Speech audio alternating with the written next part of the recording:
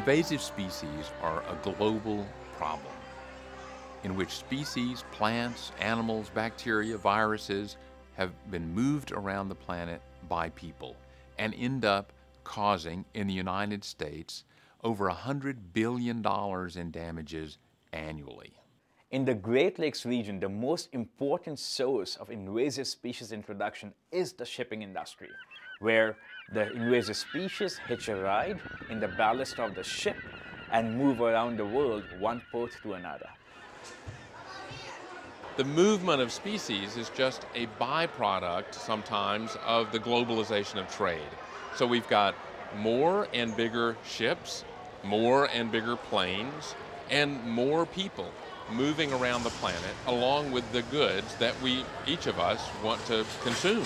So we're moving not only inanimate goods, TVs and clothes, but we're also often moving organisms. And the problem is that some of those organisms are likely to be quite harmful in the new environments in which we put them. Ship's ballast is the large volumes of water that ship captains have to suck up on occasion and discharge on occasion in order to keep the ship balanced and safe. So especially when a ship is taking cargo on, they may be discharging ballast water. And that ballast water may have come from some other part of the globe, and it will contain all the organisms that existed in the port where the water was taken up, including crabs, fish, shrimp, plants, algae, all manner of organisms may be discharged in a port on the other side of the globe from where they were taken up. The zebra mussel has had an enormous impact in the Great Lakes, from the $150 million in damage every year caused to power plants and other industries to keep their pipes clean, to the damage done to sport and commercial fisheries in the Great Lakes, including the whitefish fishery in Lake Michigan and Lake Huron, and overall threatening other parts of the sport and commercial fishery that collectively are worth $7 billion a year in the Great Lakes region. While the shipping network has been great for global commerce and trade, there are also certain harmful consequences of the shipping network, and these include the spread of invasive species across different parts of the world. So while the Great Lakes comprise only 0.1% of the global shipping traffic, our research has shown that within 3 or 4 voyages, the Great Lakes are connected to every other port in the world.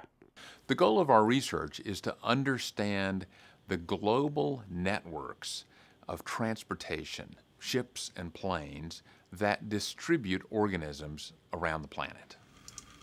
Our research can help predict which invasive species are a threat to which ports of the world, and as a result, the shipping companies and or the resource managers can better plan for containing the spread of invasive species around the world. So, invasive species together constitute one of the most major threats to the functioning of ecosystems around the planet. They're one of the top 5 drivers of environmental change on the planet, and one of the grand challenges of research. So it's not just that it's 1 or 2 species, it's that with the increasing global commerce, we are faced with more and more harmful species. We could use the research that we're producing to make better decisions that would allow us to continue commerce, but without the side effects of harmful species. The most cost-effective way to deal with invasive species is to prevent them from arriving in the first place. It is far more expensive to try to control them once they're here.